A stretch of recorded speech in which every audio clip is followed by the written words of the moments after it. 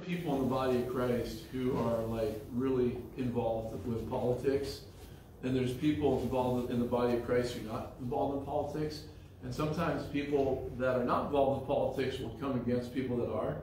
But I think the body of Christ needs to come together as a remnant and realize that some people's calling is to get involved in the political scene.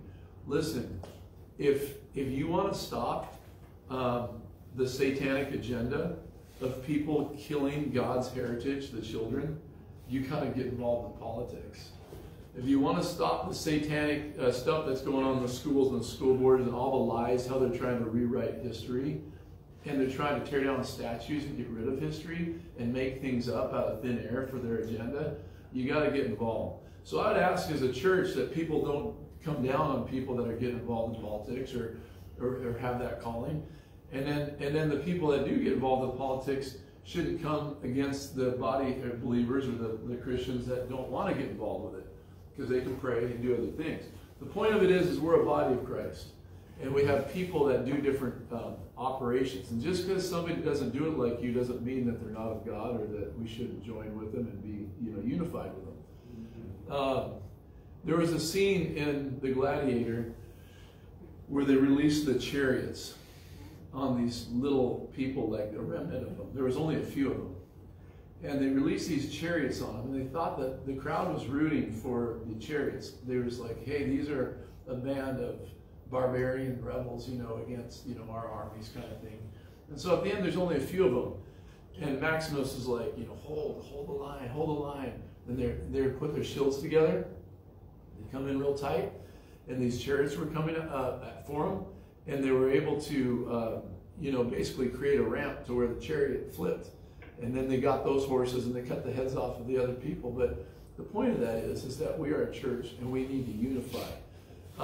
God will bring people into anointed positions to do certain works that you may or may not agree with. King David was a mighty man of God. He wrote Psalms and did great, great things, but yet, he made some mistakes too. He fell in love with Bathsheba when he saw her naked on the rooftop, and then ended up killing her husband to cover it up. But then he wasn't sorry he got caught. He was sorry he actually did it. He says, God created me a clean heart. Restore a right spirit within me. Cast me not away from your presence. Sometimes we do these altar calls at prison, and you can tell the guys are coming up just because they want to look good or get extra, the parole board will look good on them or whatever. There's an actual repentance where you're actually broken, that you've done something. And then there's a fake repentance where, hey, I'm sorry I got caught type of thing. But, God will bring out people like Donald Trump. I don't like everything Donald Trump did, but I could tell that he was anointed by God. I could tell that. And Donald Trump's not going to unite the Christians. That's not his job. If God brings him on the scene, he would have brought him in like a David to kill Goliath and to bring down Goliath. And the thing is God did it under all of our noses to where we as believers, many people in the church didn't understand what God was doing with Trump. I didn't. I was like, at first I was like, I think Carson would be a good candidate, Ben Carson. Ben Carson is a phenomenal Christian, but that's not the guy that God had chosen to bring down some of those real sadistic psychopaths in the government that were entrenched, and all this stuff that was going on. And remember, the Bible says, don't touch God's anointed. Do his prophets no harm. Look at what happened to the actual CEO of CNN when they didn't talk about this. I'm just free flowing right now. But remember, CNN, president, he was trying to nail Trump on the affair. Then he gets nailed on the affair. The Como brothers, they try to nail Trump. They're trashed. You got the creepy porn lawyer Avenatti. He's now doing time. All these people that were coming against Trump are now just getting wasted. Nancy Pelosi's next. Yeah. Because you got people like Dutch Sheets, you got people confessing for exposure and for righteousness and truth and justice to come. It's the hammer's being dropped on the devil and his workers, so he cannot stop it. Now, I read the book, and some of us get our heads cut off, but we win. Some of us, he who endures to the end shall be saved. Yeah. So I mean, the thing is the Apostle Paul in his word, he talks about being shipwrecked. He talks about going through a night and day. He talks about all this stuff the Apostle Paul went through for the gospel. And he says these words, but this is a light affliction. I'm like, sorry, Apostle Paul, let me ask you something. 3 days in the ocean, not, with the sharks. Maybe you knew you were going to live because you had prophetic understanding that you had to fulfill what God had called you to do, even if you died and somebody raised you from the dead.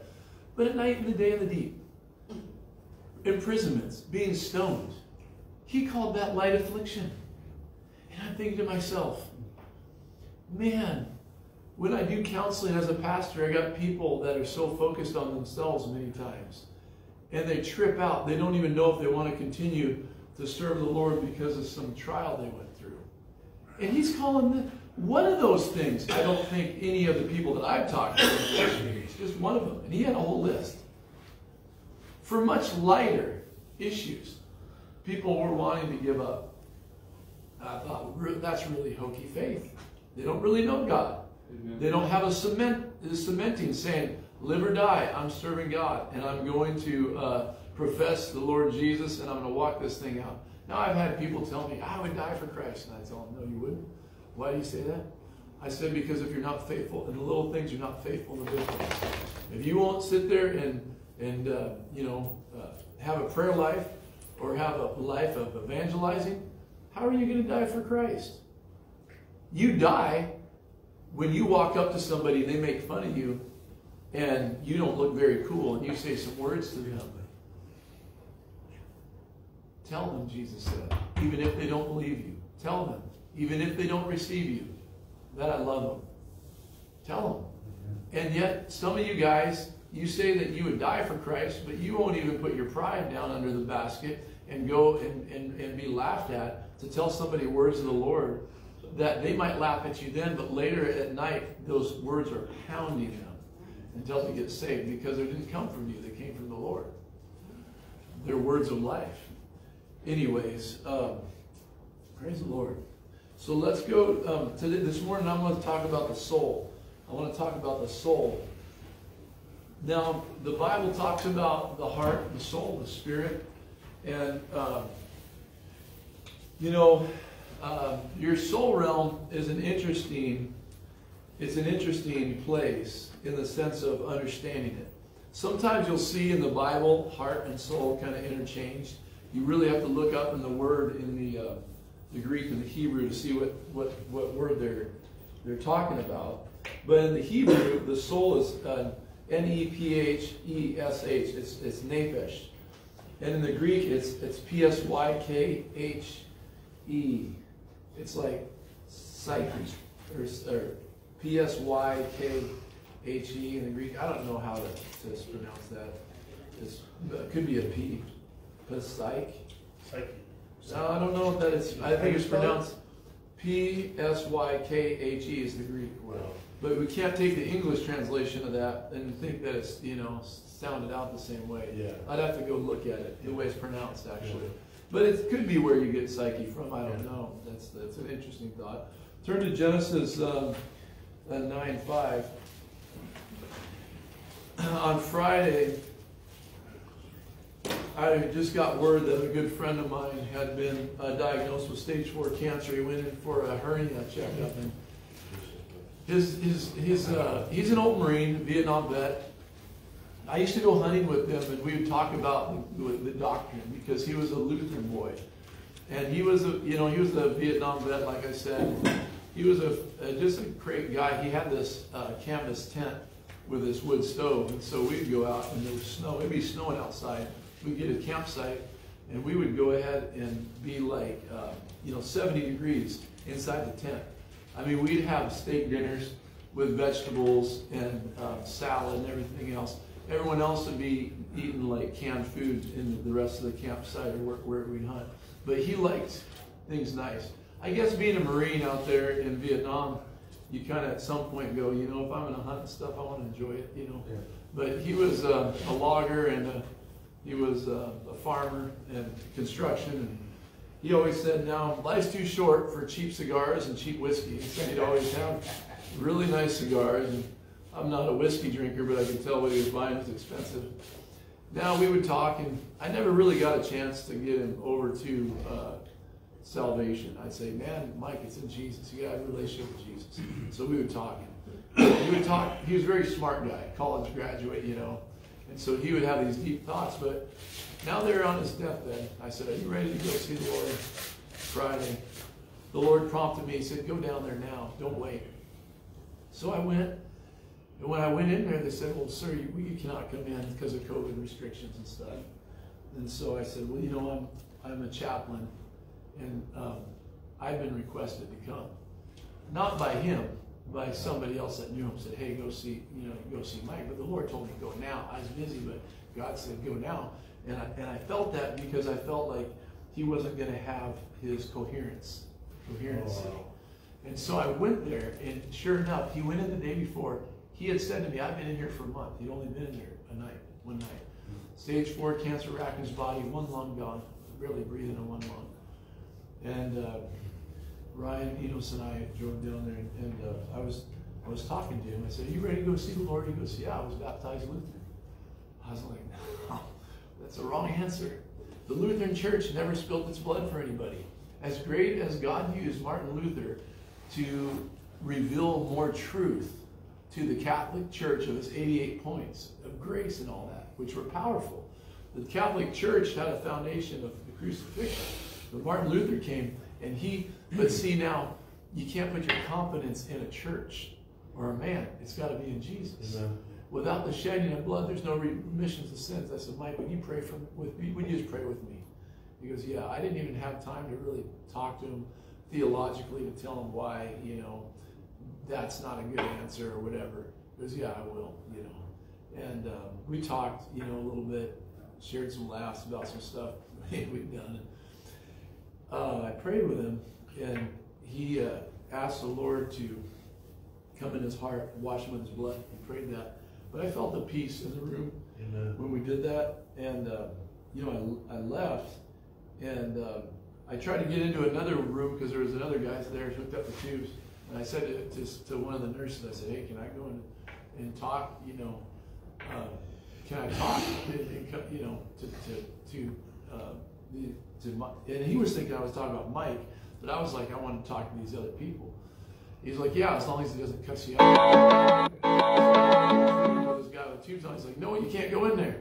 I'm like, well, as long as he doesn't, no, you can't go in another patient's room. So I really felt the Lord wanted me to do more ministry up there with these other people. Some of those people were dying, hooked up to tubes, and they don't have any friends or people visiting them. You know, they're just going. You know, before death, you're all, you know, like laid back, you know. And I don't know what I was saying and all that. Is just that we have to tell people while they're alive, not when they're hooked up to tubes. Yeah. Right. You might not get a chance because they're not letting people into the hospitals, okay? And I had to fight just to get in there to see my friend. Well, ultimately, our goal is not to pray with somebody at their deathbed for salvation. Our goal is that somebody would live in Christ here. And they wouldn't think that, you know, if you like good food or good cigars or good whiskey and good cigars don't really go with the Christian life, but, you know, that's fine, you like good food, but the thing is that when somebody comes to the Lord, they realize that their soul gets satisfied with His presence and who He is. And there's different things that they would say, hey, life's too short not to know God or walk with God. Amen. You know, that's what I would say. So this soul here, let's go to Genesis 9. Well, let's back up a little further even to this. Let's go to Genesis 2:7. Let's look at some things here. Let's talk this morning. 2:7 says, and the Lord God formed man of the dust of the ground and breathed into his nostrils the breath of life. And the man became a living being. Or it says man, some translations talk about man came alive or had a soul. Here it says that the Lord God formed man in the dust of the ground and breathed into his nostrils and the breath of life. And the breath of life. So it says it's formed in the dust of the ground and breathed into his nostrils the breath of life, and the man became a living soul. He became that after he did. But that breath of life was God as spirit. He breathed himself into a spirit. He didn't do that to the animals. What separates you from the animal kingdom is your human spirit. When you get born again, you're spiritually dead. You go to spiritual life. Okay? See, people are in hell are alive. People that walk with the devil are alive, but they don't have the Zoe God kind of life. They're missing out on the prophetic force of knowing the future. And so here, the devil can parrot and repeat, but he cannot operate in the gifts of the Spirit, the love of God. The devil is a scam, a sham, a liar, and he can only mimic. And he'd been kicked out and put under feet and destroyed. Now, Genesis 2:9, it says a man became a soul. Now let's look at Genesis 9:5, and let's look at some stuff here. I'm looking into this myself. There's things that I know about this, and there's things, still questions that I have. Surely for your lifeblood, I will demand a rebuke. From the hand of every beast I will require it, and from the hand of every man, from the hand of every man's brother, I will require the life of a man. Whoever sheds man's blood, by man his blood shall be shed. For in the image of God he made man. And as for you, be fruitful, multiply, bring forth an abundance on the earth, and multiply in it. Then, now look at this. So the blood of the person is talked about there. If you go to, let's go to Genesis 1:20. I want to show you something here about animals. It says, then God said, let their waters abound with abundance of living creatures, and let the birds fly above the earth across the face of the firmament of the heaven. So God created great sea creatures and every living thing that moves with which the waters abounded, according to their kind, and every winged bird according to its kind. And God saw that it was good. And God blessed them, saying, be fruitful, multiply, and fill the waters and the seas, and let the birds multiply in the earth.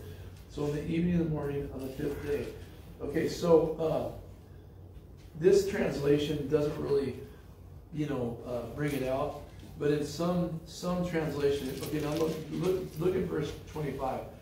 And God made the beasts of the earth according to its kind, cattle according to its kind, and everything that creeps on the earth according to its kind, and God saw that it was good.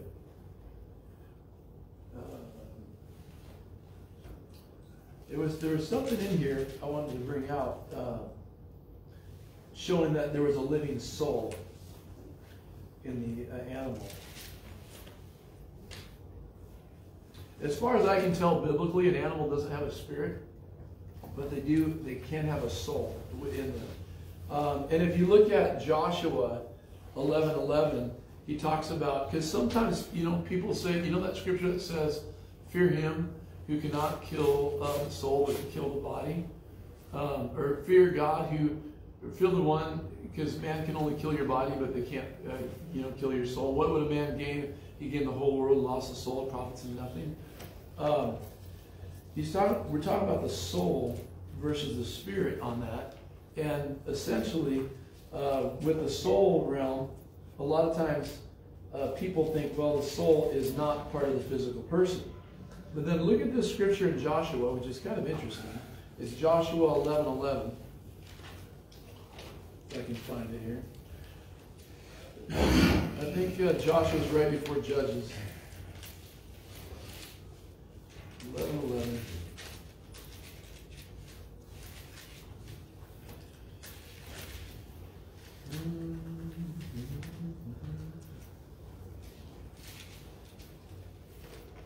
He says, and they struck all the people who were in it with the edge of the sword, utterly destroying them. There was none left breathing. Then they burned Hazor with fire. And in that scripture,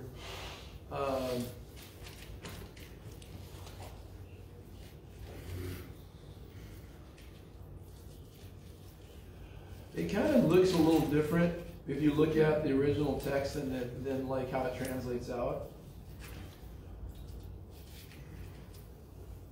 But it was like there was a correlation between the blood and the soul. That was what I was getting at. King James. What's that?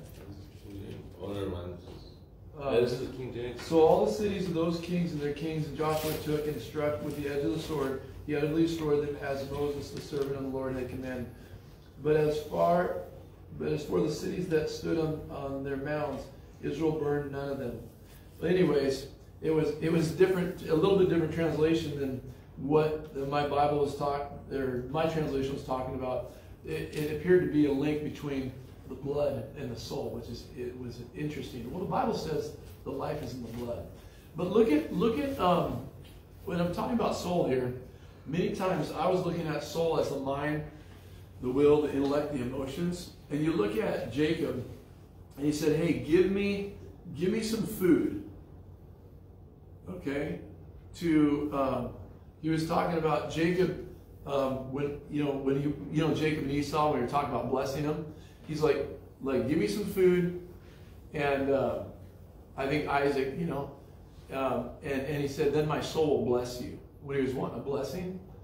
But food makes the soul happy. There's sometimes we'll fast, we'll go without food, and we'll fast and we'll do warfare. But the soul realm of a person, and like King David asks this question, he says, "Why are you downcast? How come you're downcast?" Now, people in this day and age would look at somebody like they needed to go see a therapist if they were talking to themselves. But you got to realize you got different parts of your body. You got your body, your physical person. If you're in pain, that can affect, your soul. That can affect your soul. But King David was asking the question, "How come you're downcast, my soul?" He's talking to his soul. He's asking his soul a question. And it talks about in Psalms 15, talks about who speaks the truth in his soul. This is a person who will see God. Sometimes people will deceive you. They'll tell you, "Hey, I'm feeling this way," and they're really not feeling that way. There's a lot of people that are deceptive with their soul. The heart and the soul, sometimes in the Bible, I'm noticing, are somewhat interchangeable. But you got to see that different than your spirit. You have a spirit. You are a spirit. You have a soul, and you live in a body. The part of you that is least real is what you see and touch. This physical being with cells that experiences pain and all that. This is the least real part of you. The most real part of you is unseen and eternal. There was a guy named Ronald Coyne who I believe it was T.L. Osborne's sister prayed for Ronald Coyne in the tent revival. I think it was T.L. Osborne's sister. It was either T.L. Osborne's sister or one of T.L. Osborne's relatives. They had a tent revival. And Ronald Coyne didn't have any eye. All he had was a fleshly mound of just tissue, because his eye had been cut out or whatever, or he didn't have an eye. And so anyways, it ends up where all of a sudden he can see, but he never got a creative miracle of an eye. It was just a fleshly mound of flesh there. No eye came. And so Teddy, my friend, had taped off this eye real good to where he couldn't see out of it, and he could read your license and everything else. Well, God gave him vision. I was asking the Lord about that, and the Lord was saying I used his spiritual eye to see into the natural. Just like sometimes you'll see demons with your natural eye. I'm using your natural eye to see a demonic spirit. Well, it's just the spiritual body. Because you got a spiritual mind. You have spiritual eyes, a nose, a tongue. Remember the rich man and Lazarus? He was in hell, and Lazarus was in heaven. And the rich man yelled out, "Can you dip your finger in water, whatever, and put it on my tongue?" Well, he's a spiritual being, no longer in a physical presence, but he's got a tongue. He can see. He's got eyes. He's got, So you're a spiritual man. So in Romans 8, when it's talking about spirit so much, and a lot of times, we will dismiss the soul, but you have a soul. Your soul can get wounded. Your soul, God gives you ways to protect your soul from getting all rotten and destroyed. He says if you ever are in a situation where somebody does you wrong, forgive them. It doesn't matter what they did. You must forgive. You must walk in this forgiveness. That is ministry to your soul. Your soul gets life by forgiveness. It's healing to your soul.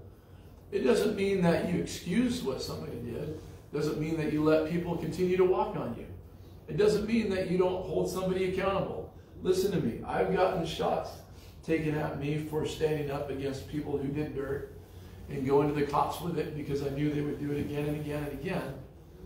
I had a guy pull a knife on me one time because I went to his parole officer about something, and I said, I'll do it again. Don't pull this stuff with me, stitches get stitches. You come out with me with a knife and I'll kill you, I'll cut your throat out, you understand me? I said, first of all, I don't go by demonic organization of the prison. If you're doing dirt, I'm going to call you out and confront you, period. Hopefully to restore you and get you right. But if you think I'm one of these convicts that you're on the yard with and we're just going to keep it quiet, I'm not, because you haven't changed. And I want to see you do the maximum amount of time until you come to the end of yourself and you actually want to quit this business. Pull a knife on me, I've called people out. And I had a guy named Dave, he killed 5 people in OSP.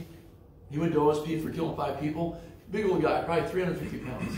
And one day the Holy Ghost speaks up inside me and says, the reason you are the way you are is you always blame other people and you never take responsibility yourself. It wasn't your ex-wife, it wasn't this or that, it's you. You're wrong, you need to repent.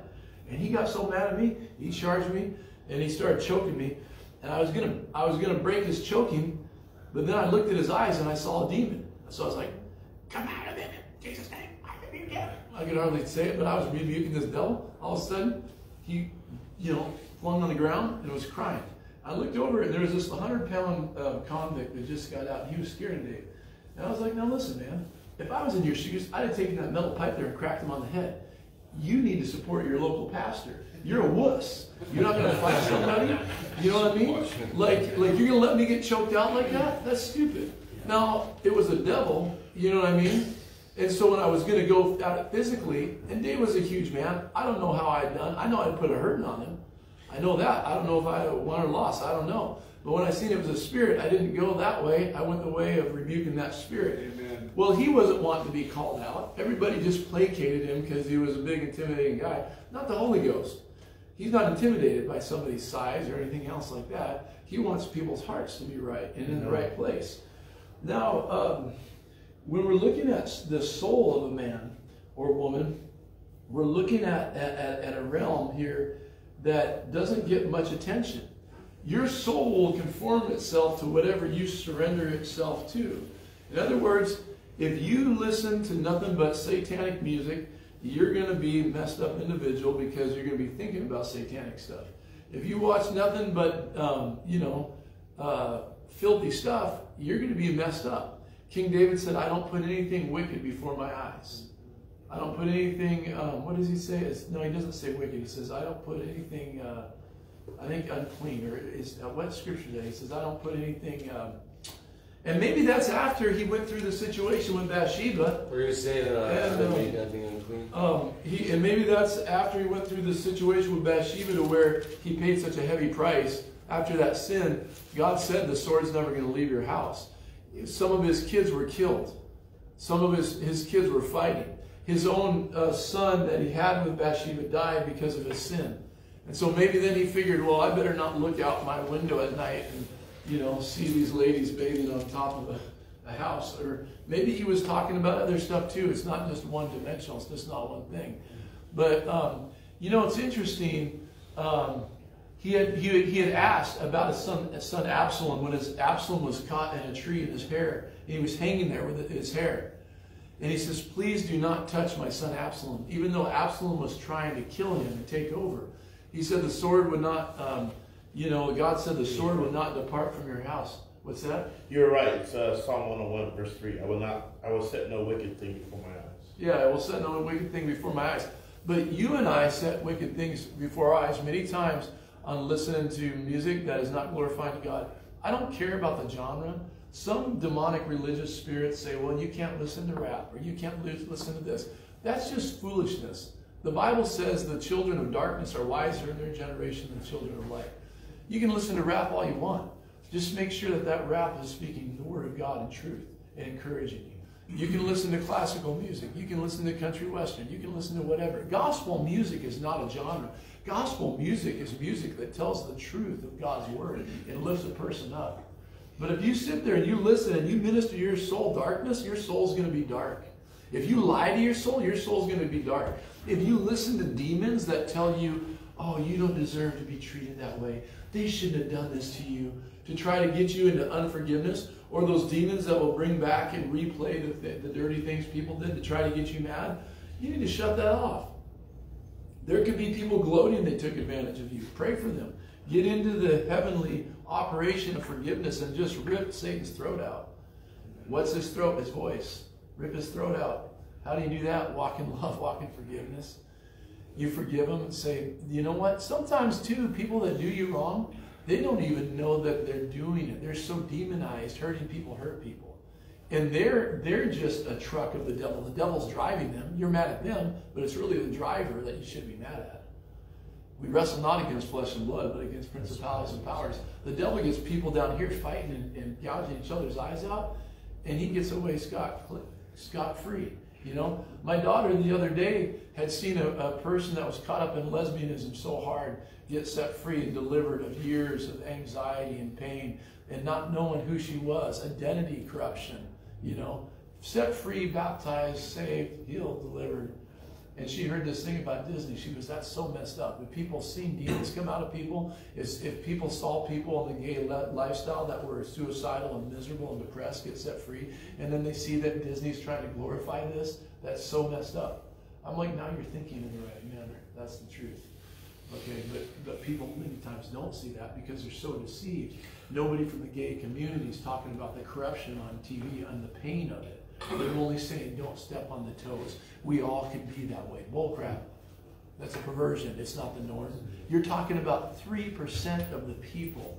Hollywood and these satanic agendas are trying to take obscure minority things and act like it is a mainstream deal or it is the masses. It's not. You're talking about 3%. On the sex change stuff, you're talking about less than 1%. You're talking about real minute. Now, they would like to get into a more mainstream attitude and convince and dope people over. But those spirits behind all that were doing all that kind of stuff with Noah before, not with Noah, but with the people of Noah's time, all the sexual immorality and all that. That was all going on. And then God bring the flood and wiped all those people out as an act of mercy so kids wouldn't get raped for the next 2,000 years. You just killed everybody that was doing this corruption. Now those same spirits that were working in Noah's day are now trying to come back in our day. So it shall be in the end time. We're going to see a lot brighter works of God and mighty men of God and mighty women of God rising up. And we're going to see Satan getting very boisterous because his time has come to a time. Remember when those demons cried out and said, Jesus, how can you come before our time? There's a time, and they know they're going to be judged, and they know they're going to be thrown in the lake of fire, and so will Satan. But he's trying to get the humans, as many humans as he can.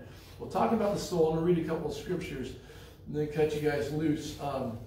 In Psalms 139, well, let's just go to Psalms here.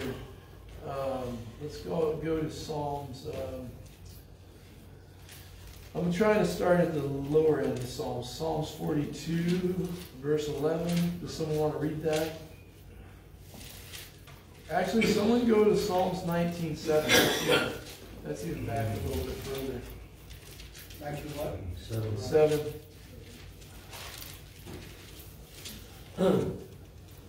The law of the Lord is perfect, converting the soul. The testimony of the Lord is sure, making wise the simple. All right, your soul needs to be converted. It needs to be transformed. Do you realize this? And I was kind of joking about this, but I'm telling you the truth. If you take somebody, let's say you take a guy from Central Oregon that grew up on a ranch, and you know he's all he knows is farming, and he comes in here, he's got his Wranglers and his big belt buckle and all this business, and all of a sudden we put him over and we take him to England, and all of a sudden we live in there for 2 years, and we come over there and he's drinking tea with his pinky out and says, you know, well, hello, good chap. Let's have a spot of tea, you know. And before he was, you know, a skull, tobacco chewing, cow crap on his boots, man, you know. Your soul conforms itself to whatever you put itself around. The Bible says, renew your mind that you may prove what is good, acceptable, perfect will of God. If your soul is being fed a bunch of lies of the devil about unforgiveness, and it's all about you and selfishness, and you go through some trials I'm giving up. Ah, shut up, you little flesh creature. I'm going to whip the tar out of you. You understand me? You're the lady. No. Well, Paul goes through all this stuff. One of those items was very big, a whole list, and he says it's a light affliction. I'm thinking to myself, man, Paul, you're really raising the bar here. So here he's talking about it converting your soul. Your soul needs to be converted. Your mind, your will, your intellect, your emotions. We reason with ourselves to convince ourselves what we're doing is right and it's bullcrap. It's all wrong.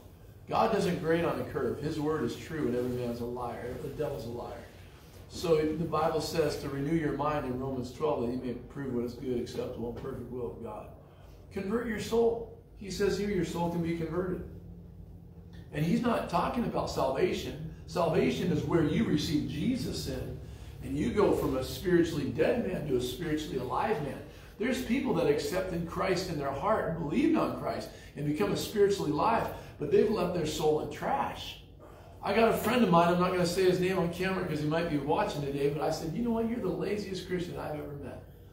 I'm like, seriously, 6 years after you're born again, you're still smoking Marlboros? You couldn't do damage on your soul to renew your mind? You pray in tongues? Do you read the Word of God? Do you fast? Do you do any of this stuff to pound on your soul and bring it into subjection? Well, one time I had him fasting with me a couple of days, and all he could say was, can we quit? Can we quit? Are we done? This is too bad. I'm like, you haven't even got past the hunger pains. You get to a place where you're not hungry anymore. He never reached that zone. He was wanting to crack it on. And then he ate like 3 packs of breath mints because he was fasting. He's in the men's restroom at the church, ripping one. And all he could say was, now listen, it smells so mini fresh in here. He says, I'm so good, my crap smells good. He's never been eating for several days, but eating breath mints. Anyways, I'll have to edit that out of the picture. But I was just laughing. That was fun. No, he's a lot of fun, my friend, but I got to get him over to the mature. But you can be spiritually alive. You can be spiritually alive, but your soul is running the show instead of your spirit. Okay? But you want to speak the truth about your soul. You don't want to lie about your soul. And that's what he says in Psalms 15. Okay, look at, we read Psalms, what was it, 19:7? Read Psalms 15. Psalms 15 right here. I'm going to go back a little bit. So it says here, I'm just going to read this. Lord, who may abide in your tabernacle? Who may dwell in your holy hill? He who walks uprightly and works righteousness and speaks the truth in his soul. You're speaking the truth in your soul. You're not lying to yourself and others. Listen, if you like other things more than God, your spirit doesn't. You need to say, God, tear down these idols. I don't know what this is in my life. Lord, I'm having this issue here and I don't want it. If you speak the truth with God, God will meet you and he'll touch you and do things in your life. God doesn't care too much for people who lie. And don't, in heaven, he cares for people who lie. I don't want to say the wrong thing.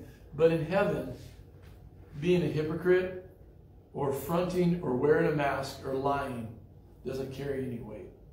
It's when you speak the truth in your soul and you really tell where you are at. And then you come out to God and you say, hey, I need some help here. Then he comes and he adjusts you. He gives you a Holy Spirit back cracking like a chiropractor. Gets you straightened out. Let's look at this here. Look up more verses. Psalms, let's go to Psalms. Let's go to Psalms 42:11. I want you to see what I was talking about where David was talking to his soul. You can talk to your soul. It's okay to talk to your soul. And you don't even have to go see a therapist. You have a soul. Reuben and I were talking about this the other day, and I was saying, a man is more than a spirit. A man is a soul and a body. Because God, when he made us, it says when he breathed into us, a soul came on us. I'll connect that one scripture, the only scripture I could find, it was like Joshua, I said it here, it was Joshua 11:11, or it was in Joshua, where in the actual original text, it appears that when their blood left, that their soul, there was a connection there. Because I always thought soul was purely not physical. But then it says the life of something is in the soul. And when God breathed into us, he breathed himself. And so we were spirit, that's our eternal. But we have this soul that comes with it. Sometimes, you know, you're doing deliverance, you're casting out devils, and the Lord will tell you, okay, now this person has been wounded here before. And you'll talk to them, they'll forgive somebody, their soul will get healed, you'll encourage them. God will do some healing on their soul. And just because somebody's like really like touchy or real like, don't go there, doesn't necessarily mean it's a demon. Sometimes people's souls will get so wounded that they'll have like a protection mechanism that'll pop up. You start to talking about something, they're like, oh no, stop, we're not going there. You know, that kind of thing. People say, oh, that person's demonized. They might be. But you're not always dealing with a demon. Sometimes, just like your body, if you ever use so many drugs, your body, to save your life, might store some of those drugs in fat pustules so that way you wouldn't die. You later are fasting and praying, all of a sudden you got an acid trip. Like, where did this come from? It's burning that fat where those drugs were stored, and all of a sudden you're getting the effects of that acid. I've seen it happen. People get their body cleansed and stuff from dope and detoxing, but that can happen in your soul to where you go through such sexual trauma or abuse as a young person or whatever. It doesn't have to be sexual, it can be physical or emotional, whatever. And your soul is like having a protector coming up and saying, hey, we're not going to go there because of the wounding. And that's somebody that needs some healing. Demons can hide behind that. Doesn't necessarily mean it is a demon. But a person's soul might need the healing power of God, and God comes and heals them. Heals that person. God healed me and delivered me. And he'll continue to on this path of life as you go along. You can even walk with God and be a believer and go through stuff and still have some wounding where you need the Lord to heal you as you go along on this path. It's a relationship with the Lord. We are fed from his presence. And if we don't spend time with him, the vine, he is the vine, we're the branch. If we don't get that life from him, we'll die. We need that nutrients. So if you're just around people, the best part of church is people. The worst part of church is people. So it's like you got to get God's perspective on things, so that way you stay in the river, you stay fresh, Jesus got alone with the Father many times. I need it more than Jesus because I'm not God. I'm a little G. I'm not an OG because I never was a gangster. But my family's kind of rough. Maybe I was, in a way. Not the way the rap songs talk about it. But at any rate, so what we got here is we got our soul realm that we're talking about. It's different than your spirit. Your spirit gets born again with Jesus, but then it sheds life in your soul. Some of your guys' soul has been so dark for 30 years, you've just been watching porn. So you get saved, you got a new little flame on the inside of you. But it's hard for somebody to see it because it's like this lamp of light has so many dark sheets over it. It's the darkness of the soul. Now your soul gets regenerated as you renew the mind and you're walking with God. Your thinking changes. Your heart changes. We're talking about the soul right now. King David was talking about, but now listen, he says this in this scripture. Would somebody read that in Psalms 42:11? Go ahead and read it real quick. I don't want to go too long. I'm going long this morning. Why are you in despair, O my soul? And why have you become disturbed within me?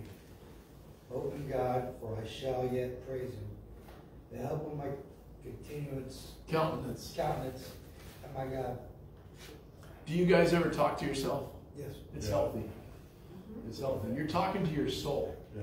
Your spirit can talk to your soul because, let me tell you something about your spirit. Your spirit is not bipolar. It never gets depressed. It's always on the upside. It's always thinking heaven no matter what you go through. It outlasts this life.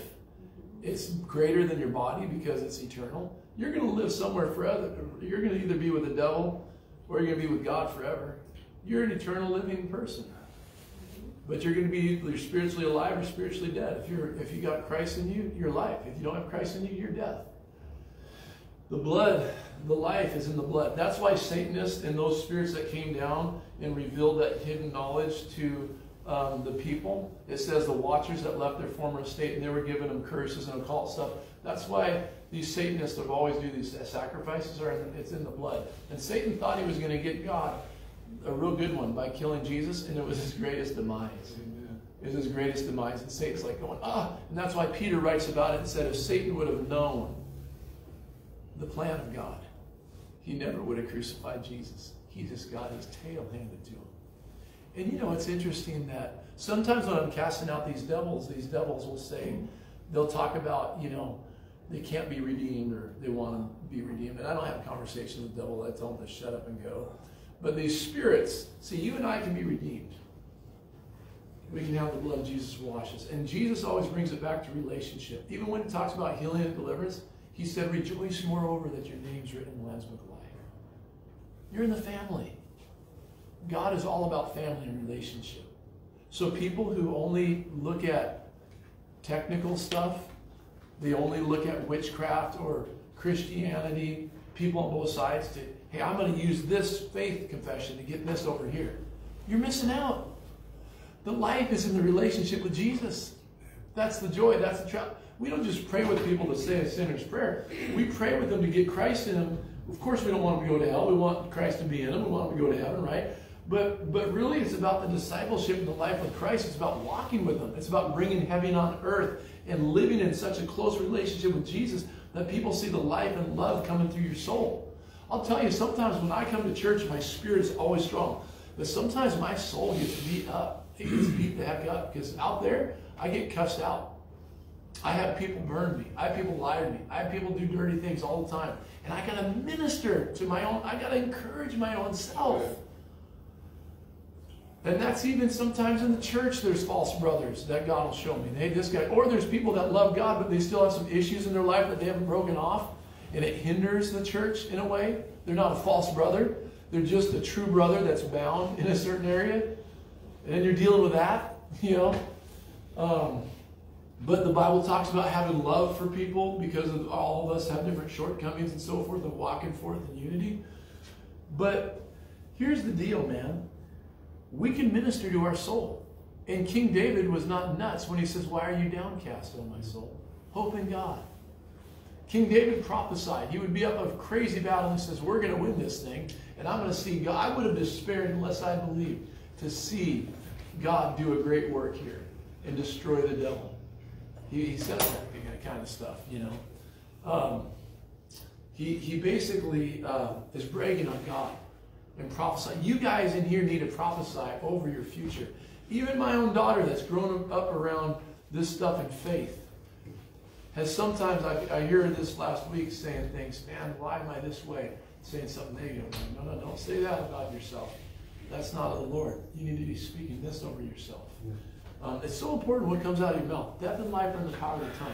Yeah. I've gone through financial troubles that have been crazy, impossible situations. And yet I've said, you know what? God's going to do a miracle here. God's providing. I'm going to see something happen. And it happens. And people just look at me and shake their head. They think I'm a fool until it comes through. But God's got your back. He's got my back. He loves us. We need to talk that way. So let's read a couple more scriptures and Psalms, and we'll pray this morning. So Psalms 42:11. You need to learn to talk to your soul. Why are you downcast? Why are you depressed? Don't let yourself stay there. Get into praise. If you have to get a song and start worshiping God, then do it. Worship God. That'll minister your soul to worship. You never seen people fist fight in the parking lot after a really powerful worship service because everyone's just hugging on each other because of the glory and love of God, right?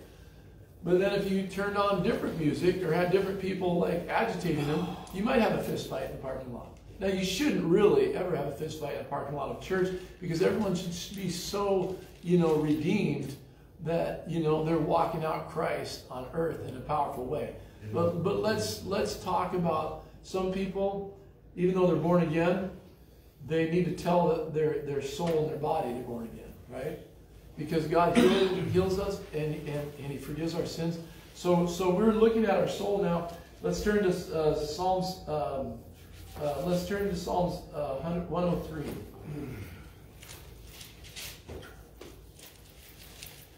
103:1.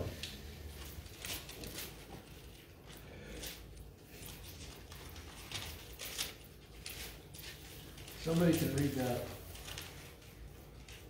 I'll read it. Bless the Lord, O my soul, and all that is within me. Bless his holy name. Okay, stop right there. Did you hear what he's saying there? He's talking about blessing the Lord. He's telling his soul to bless the Lord. Your spirit is going to bless the Lord because your spirit is always on a good side, but sometimes your flesh. So bless the Lord, O my soul. That's a good one. Go to Psalms 139. Go to 135. Go to 122. That's the next one. Psalms 120, verse 2. 120 verse 2? Yeah. Deliver my soul, O Lord, from lying lips and from a deceitful tongue. Stop right there.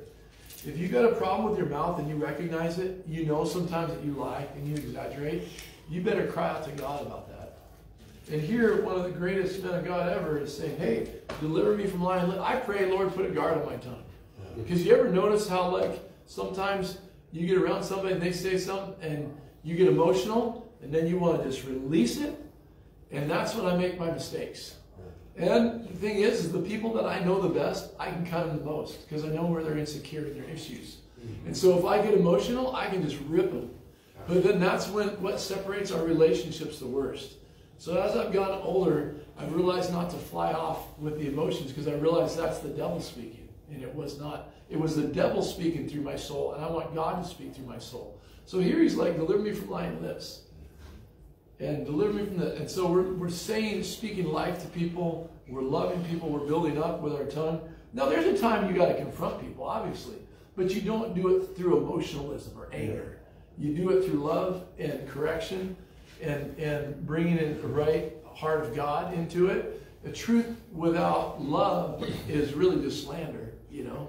If you're using truth to beat somebody up or hurt them, and not to build them up or to bring correction, then it's wrong. It's a wrong heart, you know. Because it says love covers up things. It doesn't expose them. So yeah, so here, isn't that so good? That's something we need to do. We're going to do it. Yeah, we are. We're going to ask God today. I can pray for you, but I'm not going to pray for you. I'm going to encourage you guys to leave this place and say, Lord, let me not lie. Let me not exaggerate. Let me not be deceptive in my heart to do witchcraft and gain things. Lord, you bring the blessing in my life. You know what? You do it. I'm not gonna. Have you guys ever seen this and maybe done it yourself? I've worked with guys in here where they're trying to do everything possible to get this girl, and it's really not a relationship from God. It's a relationship from hell.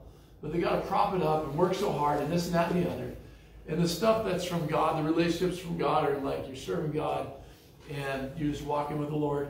And there's another lady over here, she's walking with God, and you're like, hey. I'm walking with God, are you? Yeah, okay. And then it works out, and you link up with them, and there's a peace, and it's that relationship that's good. Sometimes, you know, God said it's not good for man to be alone, so he put relationships together. But sometimes the devil sees that, and he sees people get saved, and then he brings a bad woman into a good man's life, or a bad man into a good woman's life, not the right time. Not that that person couldn't repent or change, but these new converts that get saved, I always tell them, hey, oh, this guy, he loves God. I'm going to get with him. I'm like, how long have you been serving God? Oh, he just got saved. I'm like, give it a year. Why? Because I want to see him take some shots, go through some things, and see if he's still consistent after that time. And then many times they wash out. They were only going to church for the guy or the girl, you know. It wasn't a true deal. It was fake, you know. But the devil will use that. You know, he'll use things. Be wise. Don't be foolish. All right, let's get a couple more Psalms here. I'll cut you loose. Some of you guys are fading on me. I'm going to get a water stuff. Okay, 122. I didn't even go to the bathroom. What's that? I didn't even go to the restroom. Last night I went to the carnival over here in the Target parking lot. And I was going to call Sean. Hey, Sean, can you drop a couple of pea cups off with me? I just want to make sure this ride's safe and all the bolts are in before I get on this thing. But we did have a good time. 130, verse 5. Psalms 130. I wait for the Lord. I wait for the Lord. My soul waits, and in his word I do hope. Oh, man, so beautiful. How many of you guys shut off your phones? And outside of morning prayer, we're praying for an hour, you just go spend time and you wait for the Lord. You're not putting anything together. You're not rushing anything. You're just waiting on the Lord. Yeah. Be still and know that I'm God. Yeah, that's good. I could do more of that. I can tell you that right now. I'm not very good at doing that.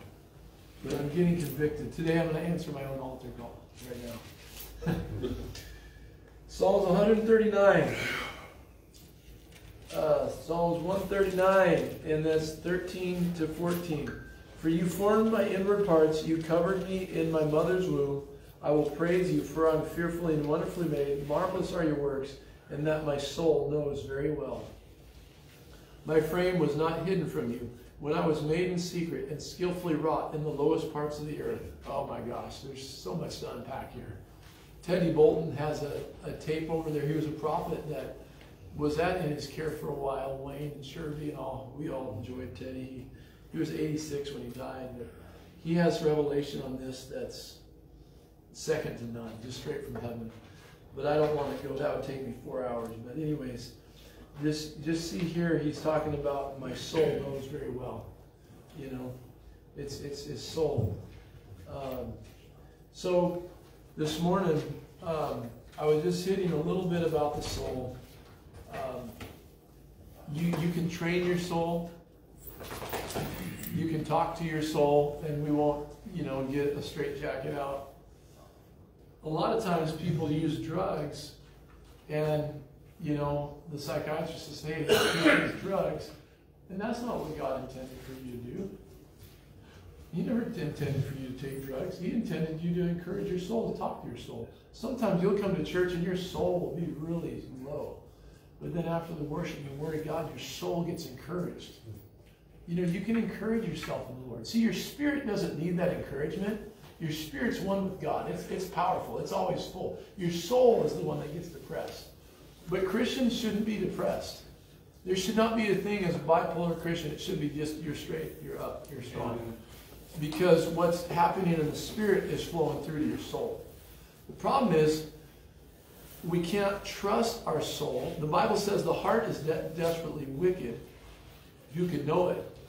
Have you ever thought that there was a relationship that she was the one for you and there was no other, and then later on you found out you were wrong? Yeah. Your heart deceived you. Yeah. Okay? Your heart is deceptively wicked. Some of you guys are getting a little more amens on that than others, but you probably got a story behind that. But the thing is that your soul is deceptive, because here's what your soul can do. Your soul can believe things other than the Word of God as true. Do you follow me? Yeah. So if you listen to nothing but the Word of God, your soul will eventually believe the Word of God because you've said it loud enough and long enough. You've washed the dirt out of your soul. Okay? Remember that scripture where Jesus says, will I find faith when I come back on earth? Remember that?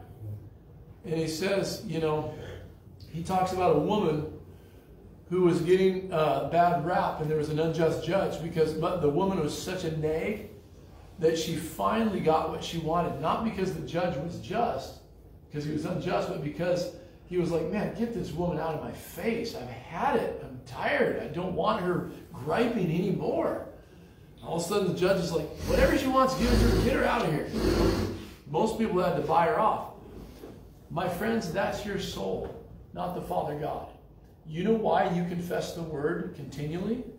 Not because God needs it, but because you need it. You know why you pray in tongues? Is because it says the spirit of man is a candle of the Lord. You take a candle in a deep, dark place, searching out the soul. You pray in tongues, those twisted places in your soul are getting, removed. Those things that you've loved other than God, they're getting cut out. That's why Satan hates for you to pray in the Spirit much. And that's why Satan has deceived many believers. Many believers in this day and age don't believe praying in tongues is the foundational truth. It is. Yeah. You would benefit greatly to never stop praying in tongues. I had one of my Baptist family members say to me the other day after they saw all the fruit in the kids and stuff, and we've known each other for years. And he says, I might have been wrong about this praying in the Spirit. I could never really talk to them about it, but when they see the fruit of how it affects your life, that's when they're going, hey, you know, there might be something to this. You know, even though they were so entrenched in false doctrine that there wasn't. But they couldn't deny what they saw. If you sow in the Spirit, you're going to reap a harvest. Don't quit. Amen. So, confession. One time, I thought I was committed to unpardonable. I couldn't come back. There was no hope for me. I went up in the woods and I confessed that scripture, I'm the righteousness of God in Christ, hundreds of times until I believed it and I walked out in faith. I wasn't trying to convince God. I was trying to get my mind right from the lies of the past and the things that the devil was throwing at me. You can minister to your soul. You can encourage yourself in the Lord. There's going to be a time where you're not going to have anybody else to encourage you. You're going to have to encourage yourself. You're going to do it. Yeah. Lord, I pray today that you would strengthen people and cause, Lord, cause there to be some action, not just hearing the word and going away and doing nothing, but let there be some changing in the things that we listen to, the music, what we watch. Let there be, Father God, a real effort, a discipline, Lord, to get your word and, Lord, get your truth into our soul. We ask, Lord, I just ask right now that if there's anybody downcast today, that would be broken off their soul. Yes. No oppression, depression, suicide, anxiety. Lord, I just lift up, Father God, the people that are watching, Lord, on Facebook, that you'd strengthen them, encourage them, let them make it. Lord, let your eternal hope come through the media and just raise them up off the affliction, off the depression. I rebuke every unclean spirit and function and form. I release the Spirit, the power of God to flow through the TV, the YouTube, the Facebook, through this area right here. And cause, Lord, adjustments that are needed. Healing to the soul right now. Strength to the soul. Joy to the soul. That the joy of the Lord is our strength. And we thank you for doing it. In Jesus' name. Amen. Amen. Amen.